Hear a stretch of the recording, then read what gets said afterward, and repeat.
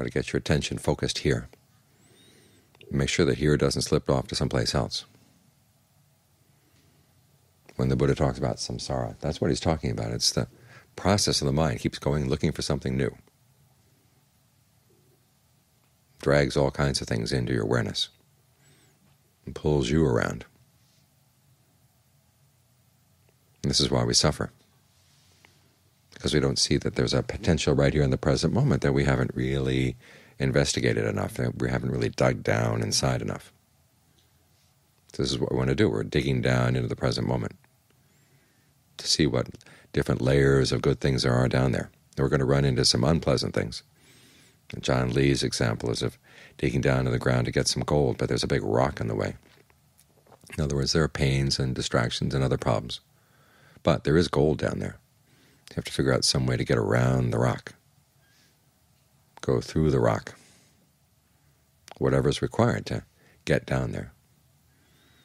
So you have to be very careful about the thoughts that go wandering off someplace else.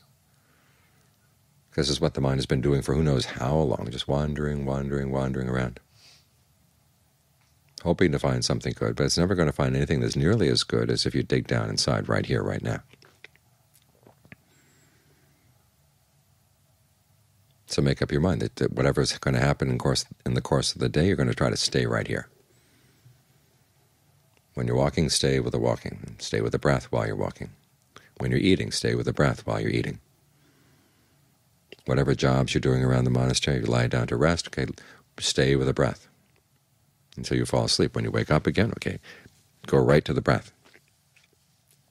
Try to be as consistent and as committed as you can be right here, because it's the element of commitment that makes all the difference.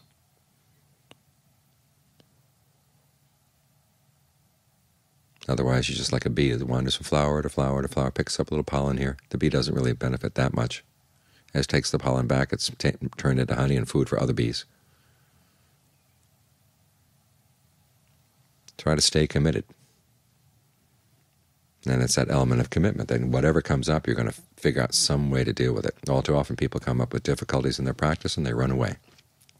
There's something in the practice they don't like, they run away, find a new practice that's more pleasing. Then they run into difficulties with that one, they run away again. This way you never get anywhere. But if you're committed to making this work, you'll find that there is a way to make this work. It's not like a relationship where it's two different people with each having his or her own agendas that you don't know what's going on.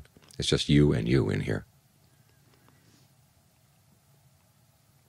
And when you decide all of the different yous in here, decide, okay, we really do want happiness, so you can get together and can really dig down and find it.